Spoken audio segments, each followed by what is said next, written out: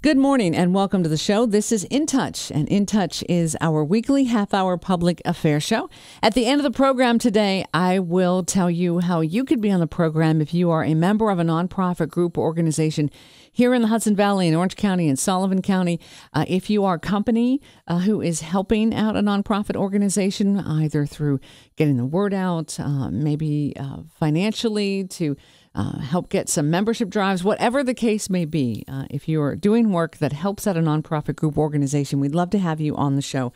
I really, I joke when Tom is here. Tom Lawrence is the library director of the Poughkeepsie Public Library District. There is a joke, but seriously, he's just waiting for me to be quiet. Because he really, he doesn't need me. But Tom, good morning. We all need you, Beth. Yeah, it's very nice to have you back. I always learn something. It's always amazing to me, all that's going on at the Poughkeepsie Public Library District, the programs you guys have, the people that you help, the library district. To say that it's an important member of our community is an understatement, and that's the staff and you guys in setting the tone. Well, we would like to think that we provide a lot of services the community can take advantage of, whether they think they need them at the moment. We're always there. And our goal is to be the best public library we can be in the Hudson Valley, and we think we're darn close to that. But, it's not because of me, it's because of my staff, and it's because of all the support that we get from the voters who every year support us at the ballot in good numbers, and we're very thankful for that. So let's get us caught up. I think, gosh, Jewel was here a little while ago. She was here talking about the big read, I believe. Right. So you and I haven't talked for a while. No, it's been a year. Well, probably. Darn close. Maybe, yeah. So let's catch up. Yeah, let's do that. Okay.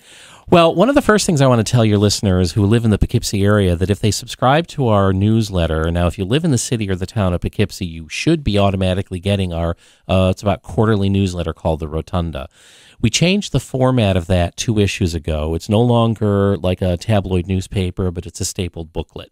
So it's an 8.5 by 11 document, and it's about 20 to 24 pages long, and it sort of, tells everything that's going on in the library district. We changed the format because people were getting lost. They knew that they saw something, but they couldn't track it down, and we figured that the smaller the page, the more likely they're going to find what they were looking for. Anyway, since we've last talked and we made that change in the Rotunda, I want to talk a little bit first about our ongoing collaboration with the Roosevelt Library and Museum in Hyde Park. We had been approached by the library on ways that we could collaborate more to raise their profile in the community. The FDR Library is a national or an international tourist destination, but the Presidential Library is really nationwide, like to reach out to the local community. Many people who forget that incredible resource is available. One of the things they did first was to offer public library patrons a free family pass to the library and the museum. It doesn't get you into the house because it's run by a separate administration, but you can tour the library and the museum by calling the library at 485-3445 extension 3702, and you can get a free family pass to the FDR Library and Museum. We email the pass to you, so you don't even have to return the pass to us, so it's pretty convenient. But beyond that, we are working with them on a multi-year series called The Words of War. And basically, it's to commemorate the 100th anniversary of events that both led to and concluded World War I, because we're in that centenary era right now, and to then commemorate the 75th anniversary of everything related to World War II.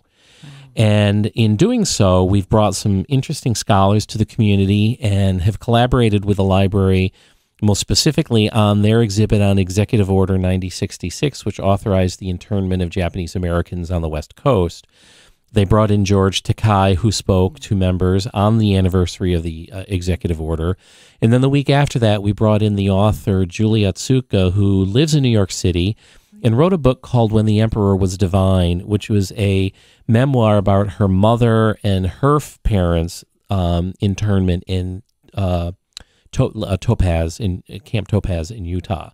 The family was separated. The father went to a more serious camp, and actually I think wound up in Tule Lake, which is where most of the Japanese sympathizers went, as opposed to just Japanese Americans who had the misfortune of being Japanese American at the time of Pearl Harbor.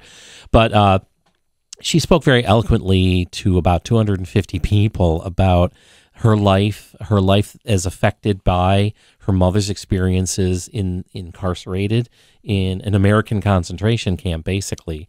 But, and she spoke about, comparing those times to these times, and times are always different. We always look at history with a lens that we have, and sometimes it's not as kind or fair.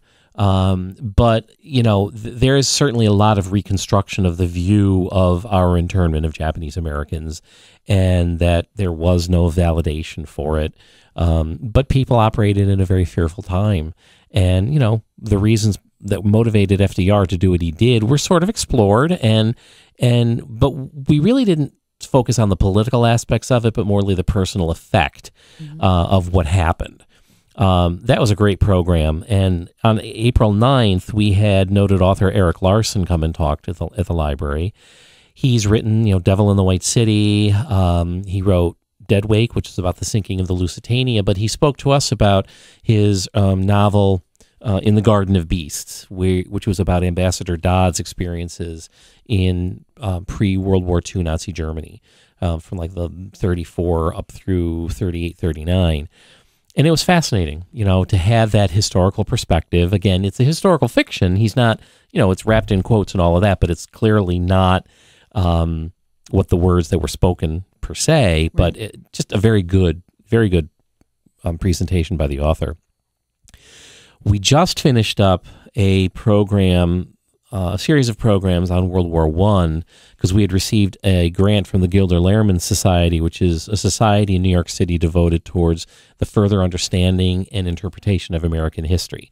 And they had put together a traveling exhibit on America's entry into World War I and its effects on this country. And as a result of getting the grant, we brought in a scholar or two and had Mark Nyberg from the U.S. Army War College in Carlisle, Pennsylvania, talk about what World War I did to us in terms of global politics and globalism, because we were clearly a different country after World War I than before. And the forces that were working to keep us out of the war and those that wanted us to move the country forward and to be more progressive in the way we viewed everything.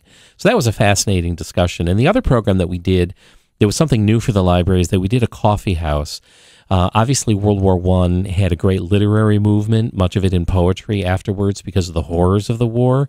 So we interspersed music of that the soldiers would have sung in various wars, trying to think more of World War I. But there's more from the Civil War in that line, and the poetry of World War I. And we had a coffee house at Boardman Road where we had, 2 poems, 2 songs, 2 poems, 2 songs. And what was fun about it is that the participants, in true coffee house fashion, were able to interact with the performers as it went on. So it was interesting. It was a new format that we've never done before, but we'll probably look forward to doing again. But moving on and looking forward, we have some great things coming up. First of all, everybody anticipates the big read in the October timeframe. This year we're doing something a little different. The Big Read people from Arts Midwest in Minneapolis sort of changed the focus of the Big Read. They went from classic American authors from the 20s, 30s, and 40s, all of whom, well, most of whom are dead, and they shifted it to not new, but established authors that might not have been heard of as much, in terms of probably the idea was to fulfill a living author's, goal of being heard while they're alive. This year we've picked the book How We Became Human, which is freeform prose and poetry from the Native American poet Joy Harjo. She's on faculty at the University of Tennessee and was just recently awarded the major poetry prize, which I think is the Rutter Award. Sorry, I should probably know that, but I don't. She'll be here in Poughkeepsie in mid-October as part of the Big Read.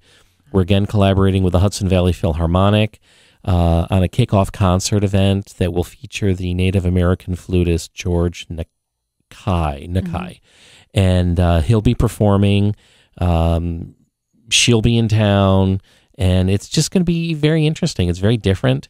The schools are very excited about this because it's not a huge chunk of time that's required to participate, because poetry can be a day or two, but it's also the ability to integrate the big read into social studies, Native American studies, and so on and so forth. So we're excited about it.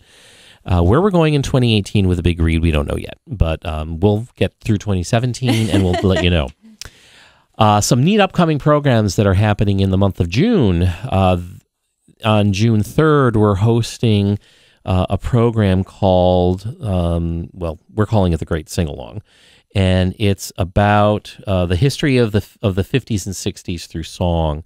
New York Blues Hall of Fame inductee Mark Black is coming into town, and he's basically going to take us through a sing-along musical journey of the 50s and 60s with a slideshow that sort of marries music with the history of the era. And, those of us who remember the VH1 music series where they took each decade and they talked about the music in terms of the history of what was going on will find it fascinating. And those documentaries are great. I love those. It really contextualizes why the Carpenters were so popular, because they were, and right now people think of the Carpenters and many people think it's bubblegum, pop music, very milk toasty, but they served a role at the time for a generation that was floundering, or an older generation that couldn't understand what the younger generation was all about. But taking music and interpreting it in terms of the history is really great. So it's a neat intellectual activity that should be a lot of fun. On June 14th, we are welcoming back Christina Baker Klein. She was with us when we opened the Boardman Road Branch Library. She's the author of Orphan Train, which if people have not read, they really should. It's a great book, and hopefully it'll become a great movie sometime. But she wrote a book recently. It was on the bestseller list for a short time this past spring, called A Piece of the World. It's about Andrew Wyeth and the model that he used for his painting Christina's World, which is an invalided woman in Maine, in Cushing, Maine. And it's, I don't want to say speculative historical fiction, but it explores the relationship that Wyeth may have had with a woman, which was understood to be platonic, but that it was somewhat complicated, and how he came about to using her and that very iconic painting of a woman on the grass in a house up on the distant hill. She'll be talking about how she came to write the book, what she learned about Wyeth, and then she's going to spend some time actually exploring Andrew Wyeth's paintings, stuff that she had learned while she was researching the book. And that's on June 14th at 7 o'clock at the Boardman Road Branch Library. In July, we're welcoming author Jeff Shara, who, along with his father, have written numerous historical fiction books about the Revolution, the Civil War, World War I, World War II, and he has a new book which came out last week on the Korean War called The Frozen Hours. And he'll be talking about his experiences writing historical fiction revolving around war. And that's Saturday afternoon, July 22nd at 2:30 p.m. at the Boardman Road Branch Library. Listeners are advised to check the calendar to make sure if there's a registration necessary, because some of our events are so popular that we do require registrations. We don't want to turn people away at the door if we can avoid it. So the best way to make sure you get a seat for some of these bigger items is to register online at the calendar, which is at our website, which is www.poughkeepsie.itunes.org. And we do all of our summer reading program stuff as every year, every public library does. And we have some kickoff parties going on in, I should tell you the exact dates. But we're also trying something new this year, and we're working on an adult summer reading program. Okay. And we're inviting adults who want to come in and talk about the kinds of things they like to read as a kickoff. And then we're going to have a little bit of a party at the end about what people read, and we're sort of encouraging people to read 8 different books over the summer, and they go along the lines of a book that you were born, or that was printed when you were born, or set when you were born, a book that takes place in New York, a book that's maybe science fiction, but things that can encourage people to maybe read something a little bit less than the predictable stuff they would normally read. Excuse me. So the summer reading program kickoffs for the kids are on, I think, I'm sorry, I'm scrolling through our calendar here. No problem. There's one on Monday, the 26th of June, and then there's another one on, the adult program kickoff is on the 27th of June. Again, these will be in the upcoming rotunda that'll be mailed out very shortly, and they're also available this information is available on our website and on our calendar. But these are opportunities to sort of get oriented to a summer reading program that you might want to participate in or have your kids or grandkids be part of, to encourage reading over the summer. For kids, it's so important. It helps avoid the summer slide. Kids who read usually succeed, which is a very cliched term. But, if you keep kids reading, whether it's a magazine, a newspaper, or a book, they're going to be encouraged to read as they get older. And the other thing that's so critical is that adults read. Mm-hmm. And it's not necessarily adults read to their kids, but their kids see them as adults reading, and that it's a useful activity. And it is so critical that fathers do that. Boys especially may not be inclined to want to read, but if they see their father as a role model sitting down and reading the newspaper, reading a magazine, reading a book, it might have a positive impact on them actually doing the same thing. Mm-hmm. And they might actually find some fun, common things to read about and talk about. But it's just so important that parents read to their kids and have their kids see them reading. Do you have any questions? No, but I do. But I do. I'll allow you to talk at this point. Because with our grandson, I realized that I thought, when he sees me, I'm either doing something on the iPad, either responding to an email. He doesn't know that I'm reading. He sees me looking at a screen, and typically I'm not reading a book. I mean, right. I do have Kindle, but typically right. I'm not reading a book. And about maybe 6 or 7 months ago, I thought to myself, you know what, you need to put this down because he's watching you. And then when you say to him, okay, you can do this, but here's your limit. You have 5 minutes and you right. can, or 10 minutes. And I'm thinking, he's a smart little guy and he's kind of looking going, this doesn't seem fair. So I've made a concerted effort to either maybe I'm crocheting, maybe I'm cutting out pattern pieces. There's other things that I do that he sees me do. And my husband is usually reading. He's got a book. He's got something. He's reading the newspaper. He's reading a book. He's looking at maps and atlases. So I thought I'm the weakest link in the chain here with my technology. So I think that's powerful that you say that, because I don't think people realize that. How many times you go out to lunch or to dinner and you see tables around you, everybody's head is down and they're all right. looking at their phone. Right. And we do it so much that you don't think about it. So then these same people who stare down yell at their kids for staring down. Right. But they're just doing what they see. So you got to switch it up. Right. You got to change it. So I like that. And there are times, I'll be accused at home of being on the computer too often, but I sometimes am really engaged in reading an article. Mm-hmm. But the optics aren't very good. We're all about optics now.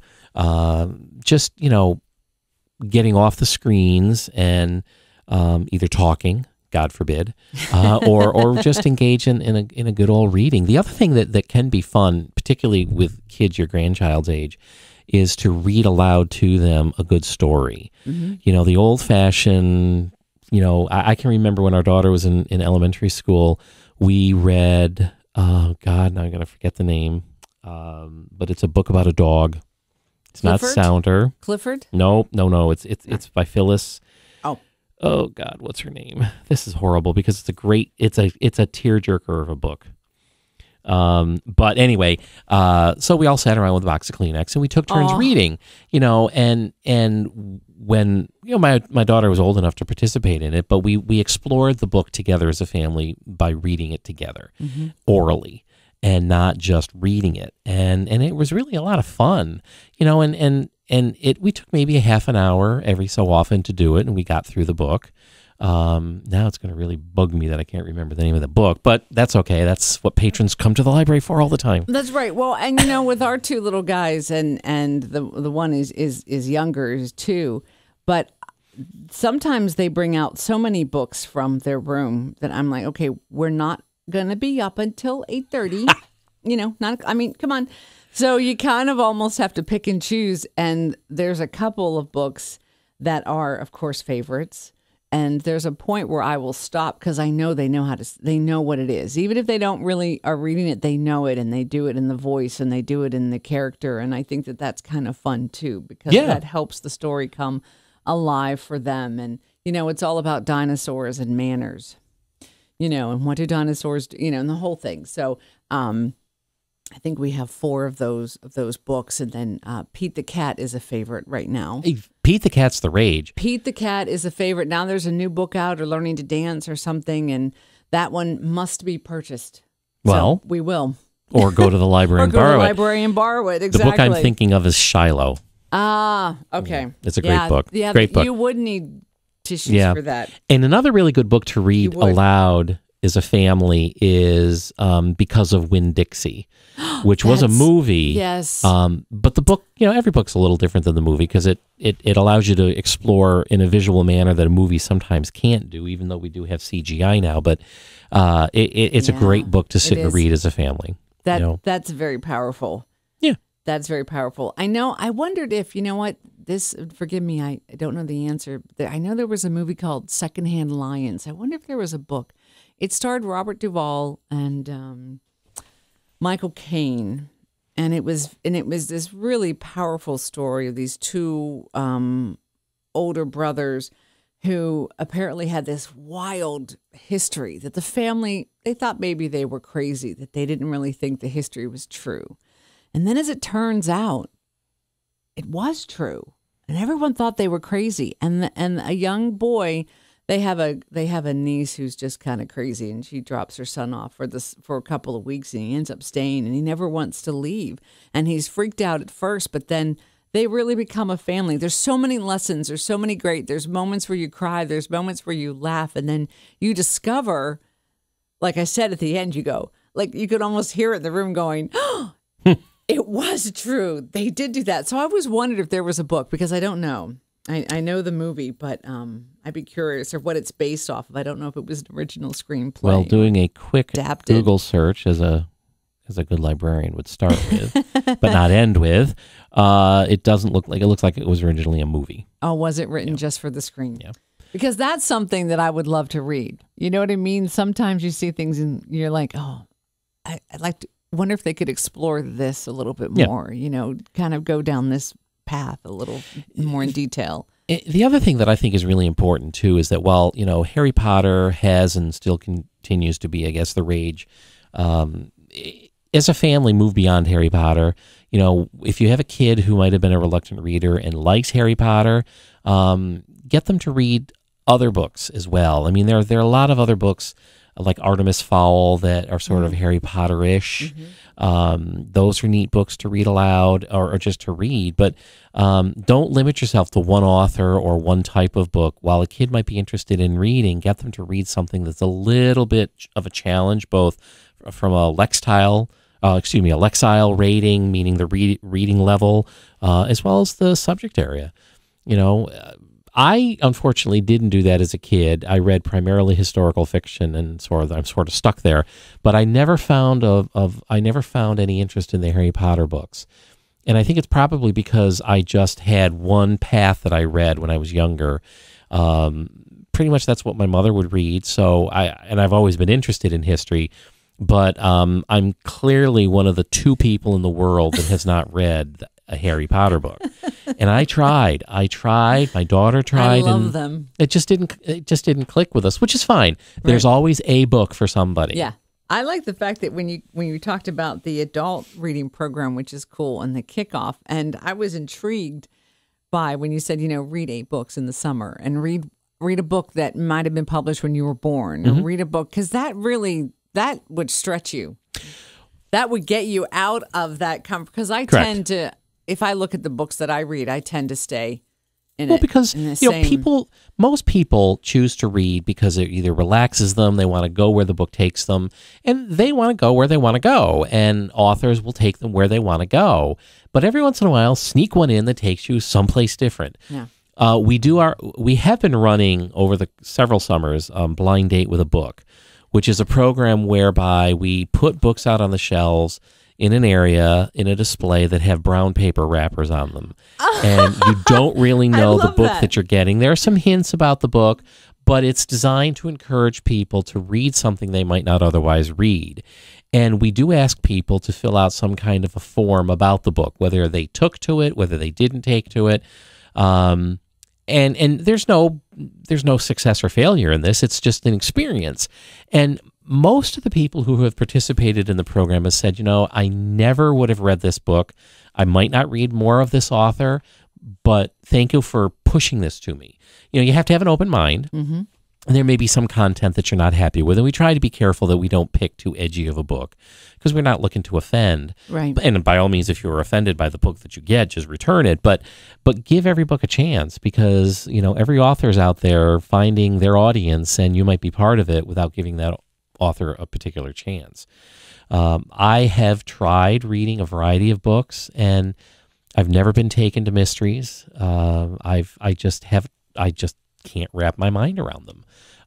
But I did read one 2 years ago. 2 years ago, that's probably the most recent one. And I enjoyed it. It was a guy mystery and it was fine. Sometimes mysteries get a little too implausible about how the detective wraps everything up. But that's for me and my analytical mind. Somebody might be very happy with that, which is fine. That's why libraries are always challenged. The technology, the authors, the type of material that's out there continues to expand. And we can't contract because we still have an audience. I mean, we circulate almost 500,000 books a year. Wow. How do you can't guarantee what people are going to like. Just to turn to one other thing, we are looking at launching an e-branch, which we'll probably do at some point in late in June, where we'll pull together all of our digital services, and then with that, we're going to offer patrons a digital card, which would not require you to come into the library to take to prove anything. Normally, when you get a library card, you have to prove residency, and you have to have a proof of address so that we can mail things to you in the event that you become delinquent. And also that you're eligible for some of the things that we subscribe to or license that are really for our chartered population only. But what we're going to do is offer a digital card, which will not allow you access to any physical items, but all of our digital content. Currently, we have books on tape and downloadable audiobooks, not books on tape, ebooks and downloadable audiobooks through the Overdrive service, which many of your listeners are familiar with. We have a streaming music service called Freegal, which gives you 3 hours of streaming per day, free of charge, of the entire Sony music catalog with over 11 million titles. Wow. Yeah. We have a product called Zinio, which are digital magazines, all the popular magazines. We currently subscribe to probably about 250 titles, most anything that you're interested in. We are probably going to add I just don't know the time frame. We're adding 2 more streaming services. One is called Quello, which people may have heard of, but it's concerts of all types and documentaries. Mm-hmm. And then we're also going to be offering Hoopla, which are streaming movies and TV shows. We also have a service called Tumble Books, which, going back to reading to kids, but it's interactive reading where the book is actually displayed on the computer and their words are illuminated as the story is read. We have another service called Day by Day New York, which is an early literacy service provided to us through the New York State Library, where every day there's a different theme, a different story, some poems, and activities that if you want to engage in early literacy activity with your child, you can go to this site and it'll basically give it all to you. And it's something different every day. You can look back at what's been done for the previous month. You can see what's coming out there, coming at you. So if you're a daycare provider and you want to have a literacy activity for the morning, or you're a mom that just needs to keep your kid a little focused, this is something that you're eligible to get at. And also Consumer Reports. We subscribe to the full text of Consumer Reports.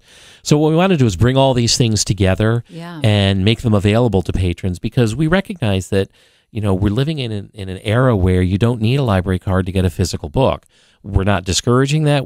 Our book circulation continues to hold steady, but we also recognize that people have different ways of doing things. They have different time commitments. We can't be open 24/7 physically, but we can be digitally. So that's what we're looking to do. That's very, very cool. I'm excited about that. I also like it all in one place. Yeah. That makes it easy because sometimes it's like, trying to find it. And especially if you're talking of an audience of like young moms who are working and they have little ones, then by the time they get them and then get dinner, then the library is, like you said, you can't possibly be open 24/7. This would open up. Correct. This would be very, very cool. So, Tom, believe it or not, we have to wrap up. That's fine. I'm done. Closing comments, final thoughts you'd like to leave with folks? No, I just thank the public for their support. We require a vote every year, and it's a healthy margin of win. And I would just encourage that people who don't think there's anything for them at the public library to go check us out. And if there's something they would like to see us do, whether it's a particular kind of program, it's a particular kind of service, please get in touch with us. We'll very, very much consider it, because if you want it, somebody else might, and we'll do our best to be able to provide it. Tom, thank you very, very much for everything. And just, I love hearing about what's going on. And it's amazing when you go, well, we did this, we have this. So for those of you listening this morning, whatever radio station you're listening to, head to the website. This interview will be there. Just keyword In Touch. It's an on-demand feature, so we will have an article around the interview. We'll have links to the site. We'll have a couple of phone numbers that were mentioned as well. Those will all be there. And you can also, open up the interview and jump ahead to wherever you need to be to get the information. But Tom, thank you again very much for being here. Thank you for the opportunity to come and talk. Absolutely. And thanks to all of you. Hopefully there's something that you can take away from the show today. If you'd like to be on the program, here's how you can do it. Give me a call, 845-471-1500. My extension is 159. You can email me, beth.christie@townsquaremedia.com. And you can find me on Facebook and Twitter and Instagram and Pinterest. So just find us. We'd love to have you on the show. Take care of yourself and those you love. And we'll see you right here next week.